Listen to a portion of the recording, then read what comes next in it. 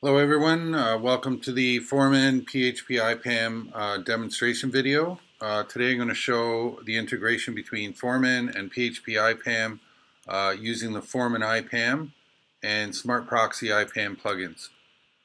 So first I'm going to log into Foreman here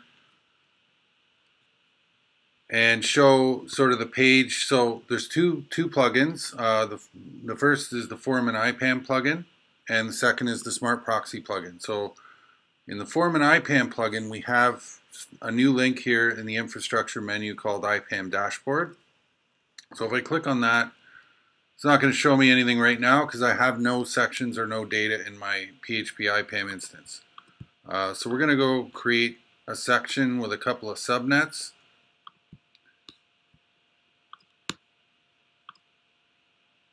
And we'll just call this development. Okay, so we have our section. Now I'm going to create a couple of subnets. So the first subnet is just going to be a subnet where we're going to draw available IPs from. That's going to be this one. We'll call it available subnet. And I'm going to create another subnet which just has two addresses, and we're going to call that full subnet just because we want to demonstrate what happens when you try to get an IP from a full subnet.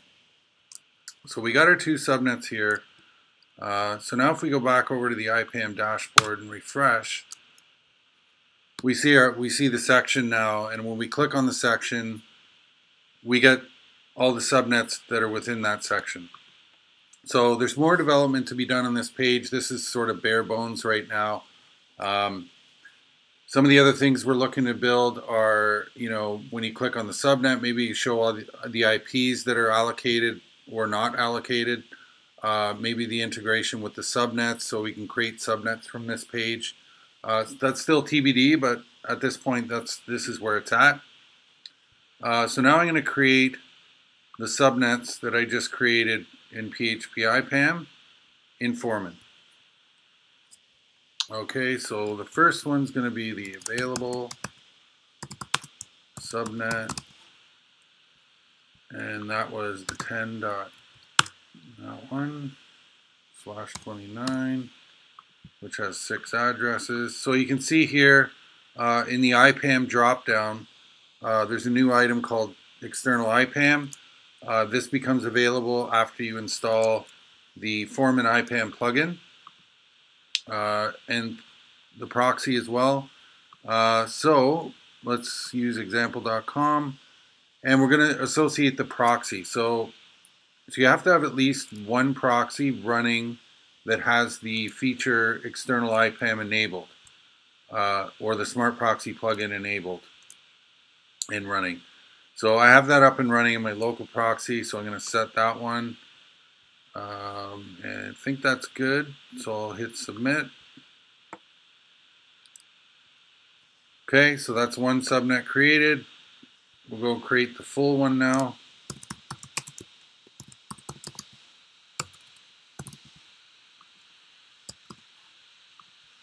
And that was a /30, only 2 addresses.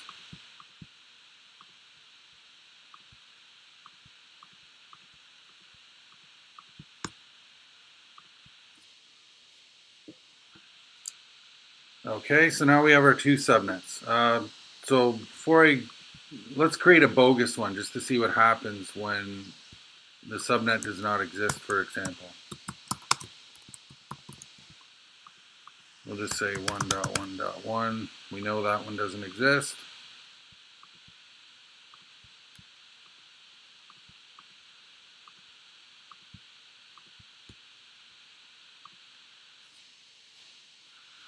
So it's saying subnet not found in the IPAM instance, which makes sense because it's not there. So there is some error handling here, which is good. So now the next step is let's go create a host using those subnets to get the next available IP. So I'm going to create this host, go into the interfaces, set a MAC address. So we have our 2 subnets here. before I select the subnet, upon selection of this subnet, it's actually going to make the real-time API call to the phpIPAM instance to get the next available IP. So first we'll select the full one just to see what happens.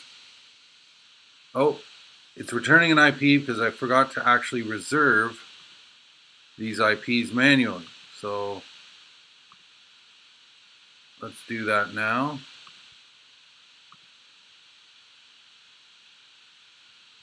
So if we go back here and cancel out of that, and then we select the full subnet, it says no free addresses found. So that subnet's full, which is expected.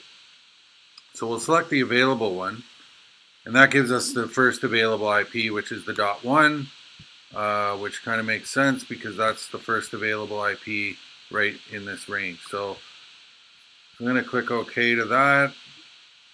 Then we're going to add another interface. But you'll notice that even though this IP has been suggested, it's still not actually reserved in phpIPAM yet.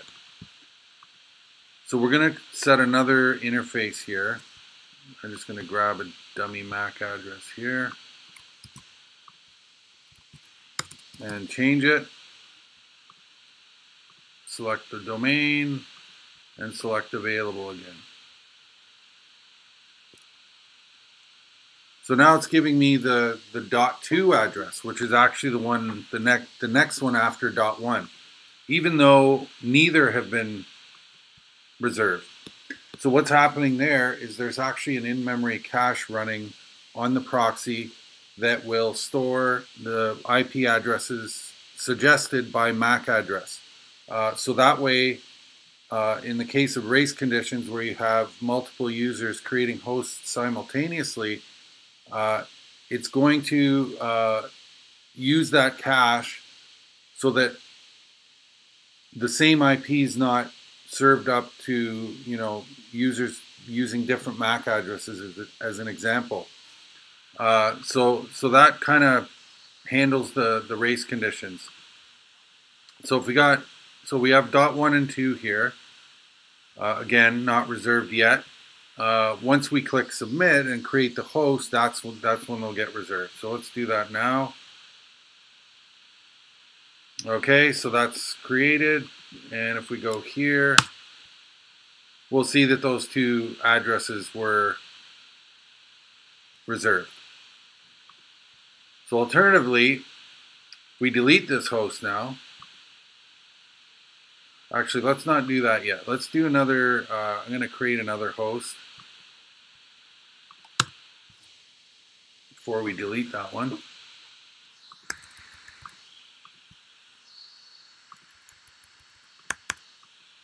And we're going to use one of the addresses that we know is reserved.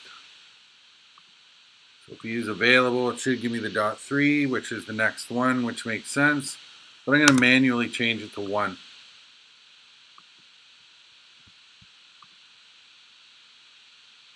Okay, so we got an error saying some of the interfaces are invalid.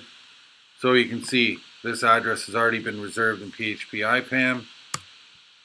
So if we change it back to the .3, or alternatively, we could just change the subnet back and forth.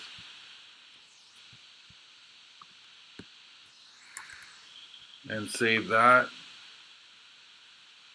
That will get created now. So now we should see the .3 reserved, which it is. So now we can go to all hosts. So if we delete all these hosts, we should see all those IPs go away.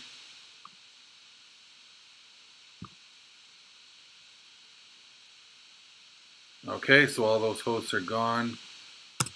And if I refresh it, you can see all those IPs are now freed up. So that's basically it. Alternatively, if I go into a host and update the IPs on an existing interface, it's going to reserve the new IP and delete the old IP as well via API call. So whatever you do in Foreman, it's going to persist that information back to phpIPAM as well. And that concludes the video. Thanks for watching.